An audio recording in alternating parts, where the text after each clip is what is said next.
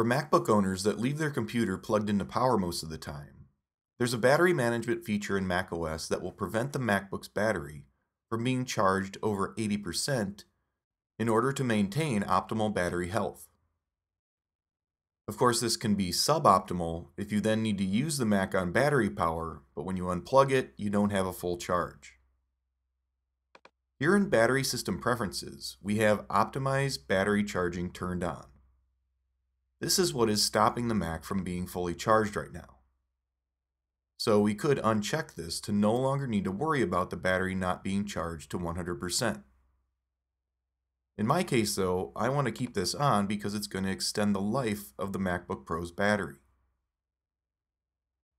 Usually, I will know when I'm going to need to use my MacBook Pro on battery power only for long enough that most of the charge might be used up. So at least an hour or two before removing the Mac from power, go to the battery item in the menu bar, and in here we get the option to charge to full now. Selecting this will tell the Mac to charge to 100%. Later on, I'll then be able to unplug from power and have the full battery life available.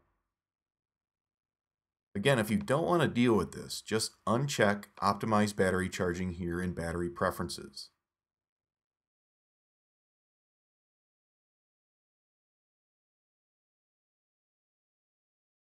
Otherwise, leave this on for ideal battery maintenance.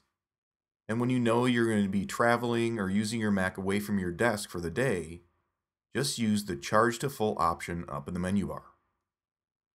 You can learn more about all your Mac system preferences in the full macOS Core Concepts tutorial at themacu.com.